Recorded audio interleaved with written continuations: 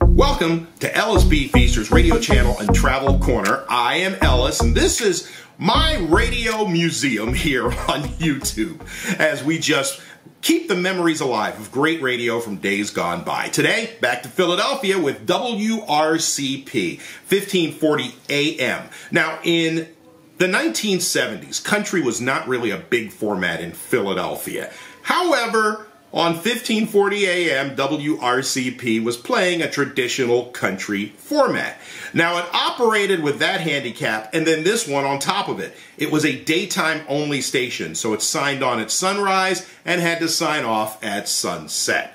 Now, they had some help because they had an FM station at 104.5. However, in 1977, the two services split. The FM 104.5 became WSNI and played beautiful country, and the AM continued with traditional country. And it kept that up until 1982 when the station flipped to oldies. Now, this is a short air check. I'm sorry, I wish it were longer, but I figured better to share it than just keep it stored up in my attic. And there aren't really many air checks of WRCP from the early 70s out there, so thought I'd share it anyway. If you like what you hear, feel free to give it a thumbs up, subscribe to the channel, and smack that bell after you subscribe. That way, you'll be updated whenever we post anything new. Okay, this short air check contains Bob Rose handling Morning Drive. It's 1540 WRCP, Philadelphia, from August 1973. Don't forget there are always plenty of rides and exhibits at this year's Reading Fair. For ticket information, write Reading Campgrounds, Reading, Pennsylvania, 19605, or call area code 215-929-9401. WRCP. That's the latest offering, musically speaking, from Bill Anderson.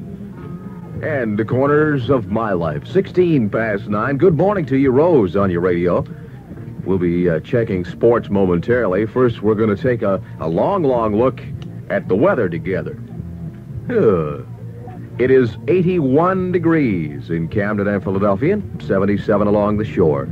And with the sports right now, here is star player who unfortunately had to retire from the game of softball. Skip, you had a great career lined up, and I'm sorry you weren't with us last night for our victory.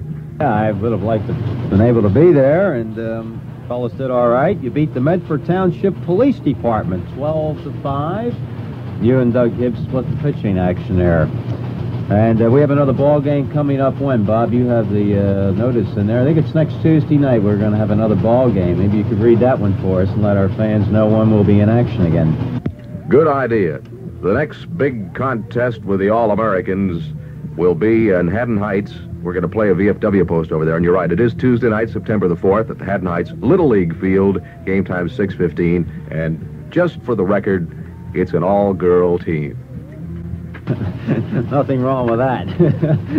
And we'll have our 3-game winning streak on line over there. We're record now 3-1 on the year.